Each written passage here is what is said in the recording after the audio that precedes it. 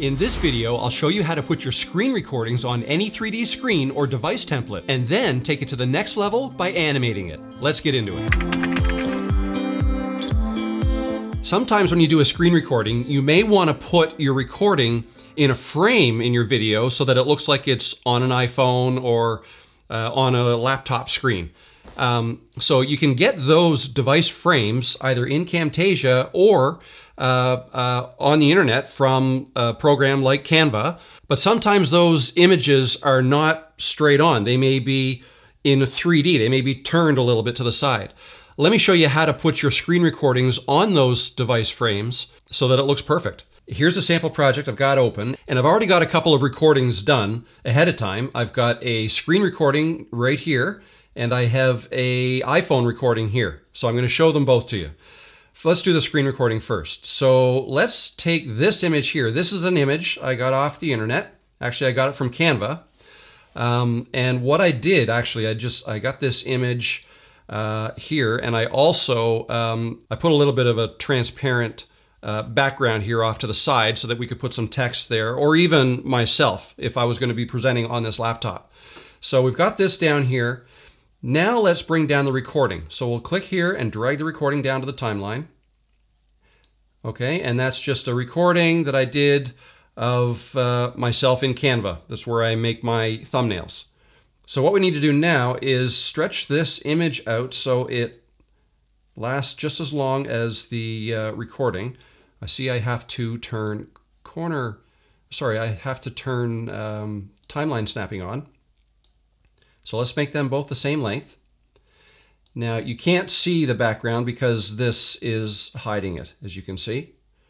Okay, so now what you do to get the corners to line up, all you have to do is click on this corner pinning icon right here, and then click each of the corners and drag them to the corners. Now I have to turn canvas snapping off to make this easier. And I'll have to zoom in so I can get to the other corners. And just put all the four corners, match them up with the four corners of the screen. Okay, I usually like to do it as close as I can, get it as close to correct as I can, and then I'll zoom in. And then I'll just make some small adjustments. I think that looks good there. That looks good.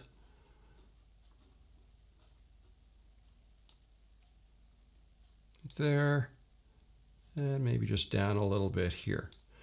Okay, now let's fit this to the entire screen, and that's it. So let's see what this looks like. So there, now you can see the screen recording is occurring within the device frame. And when you're finished moving the corners around, you just want to click back to the select or edit icon. There's a couple other things I want to show you, some things you might run into, like maybe it doesn't exactly match up because the corners are rounded perhaps. Let me show you that on this next one. So here, let's grab this image here that I took off the internet as well. So this time the image fills the entire background. And now this is the recording I took off of my phone. Let's bring this down. Let me just reorganize here a little bit. I'll bring these down here. And again, let's stretch the image out across the entire timeline. Now let's go ahead and highlight the actual recording. So that is the recording. Okay, let's highlight the recording. Click on corner pinning again, and let's match up the corners. As you can see, the corners of our frame in the image are rounded, and there's a very easy way to fix that here. All you do is you go with this selected, and it doesn't matter if you have corner pinning on or the select one on. You can go up here to visual effects and look for corner rounding right here. Click that and drag it to the recording, not the background, but the recording. So now if you zoom in, come over here to the properties where it says corner rounding, and start dialing this up, the radius up like this, until the corners seem to match. Okay, and then move the corner pinning corners again to match up. Like that, I think that looks good. Let's fit that to the canvas.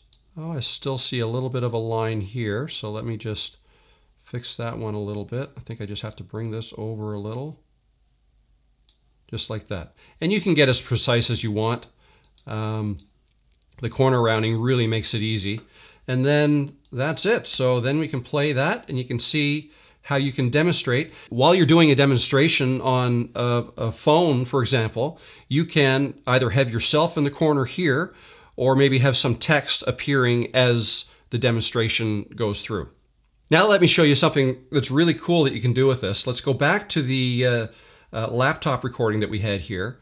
Now let's put an animation down on our screen. So with the screen selected, let's go to animations, drag a custom animation down, okay, like that. Let me just zoom in here so we can see what we're doing. Okay, and now what I want to do is put the playhead at the beginning of the animation.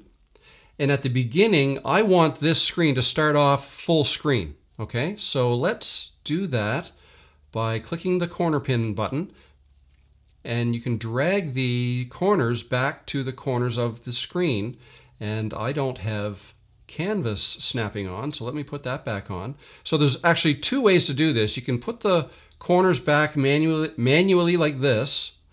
Or an easier way to do it is if you come over here to the properties window, see all of these reset curved arrows beside all of the things? These are all the properties that you've made adjustments to. You haven't made the adjustments here in the properties window. You made them by dragging the corner pins.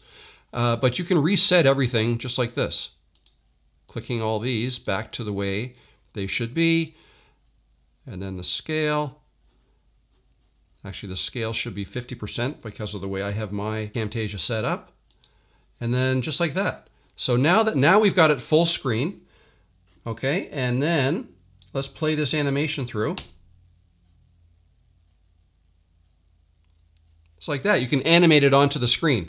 And you can have that animating onto the screen while yourself perhaps, maybe you have a video of yourself in the corner. You can animate yourself down into the corner of this presentation window. And one last thing I want to show you, let me just zoom this out, and the timeline out, and pick a new spot to work with. You can do this not just with videos, but you can use corner pinning with images as well as text. Okay, so if we go to annotations, and actually annotations as well, if you grab a shape, let's say you have a triangle, say, you can click on corner pinning and skew the triangle by dragging the corners. Okay? You can do that. You can also go and get some text, drag the text on. You can't see the text because it's white, so let's change that to blue.